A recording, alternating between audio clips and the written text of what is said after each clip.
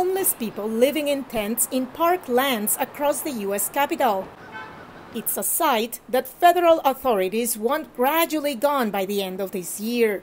McPherson Square is on the list of sites where a no camping regulation will be enforced. The National Park Service told VOA in a statement that closing this encampment, which is just a few blocks from the White House, will allow the authorities to ensure the safety of the general public and of those living here. Alisa Griffin, who works in D.C., looks forward to having a neat park back. At the same time, at the expense of relocating people that don't have anywhere to go, I don't see that as a solution either. The Office of Washington's Deputy Mayor for Health and Human Services says it's connecting those experiencing homelessness with services based on their needs and eligibility for housing services. Daniel Kingery, who moved to McPherson Square from another park in 2020, says clearing encampments is a flawed strategy, and many dwellers will just switch locations. It's a cycle that the government keeps going to make it look like they're doing something. They'll clear this area while they scatter the population.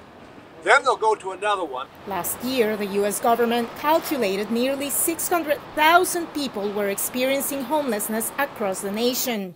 Kelly Andre, who heads Georgetown Ministry Center, says a permanent fix demands a holistic approach. To support individuals with their mental health, with their substance use disorders, or with their employment and employability within the community.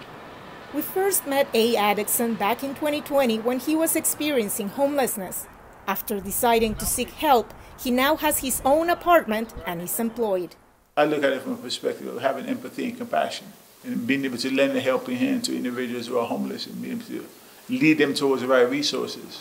Boosting affordable housing, coupled with providing health care, job training, and legal assistance, are among the strategies the Biden administration is betting on to reduce homelessness by 25% over the next 2 years. Washington's mayor has pledged to end homelessness in the district by 2025. Veronica, Balderas, Iglesias, VOA News, Washington.